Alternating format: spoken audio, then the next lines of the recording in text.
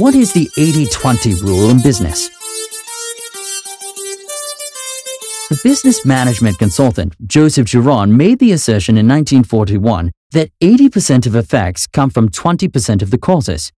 Giron dubbed the principle Pareto's principle after the Italian economist Vilfredo Pareto, who observed that 80% of the land in Italy was owned by 20% of the population. While the Pareto principle has seen a few decades pass since its inception, the theory behind the principle is timeless. Some business examples of the Pareto principle are 80% of your profits come from 20% of your key customers. 80% of your sales come from 20% of your key products or services. 80% of your successful campaigns will come from only 20% of your advertising.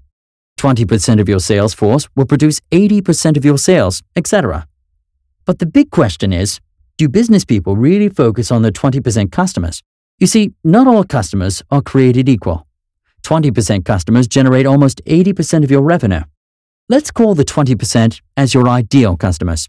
Let us consider the 80-20 rule in your customer ratio to understand how this can help your business.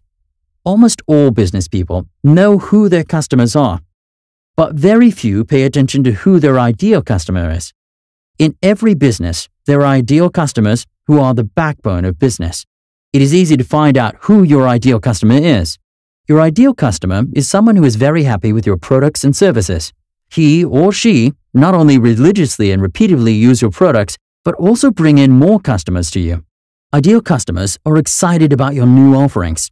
They are the ones who will grab your products the very moment they are launched. They are your raving fans. Every successful business has ideal customers or raving fans. They keep coming back to you for more. If you look into your total business revenue, you can find the 20% group known as the key accounts. It is not the customers you lack in business. What you lack is the number of ideal customers who belong to the 20% group, which is responsible for your 80% profits. Imagine if you can increase your ideal customers to 100%, then your business will grow almost 4 times. Many customers who are in the bracket of 80% can be converted into your ideal customer base, or you could extend your marketing to reach out to more new ideal customers. If you're selling products and services, identify the 20% of your customer base that is bringing in 80% of your profits and strengthen your relationships with them and enhance the products and services they are investing the most. Try to make sense of your ideal customers.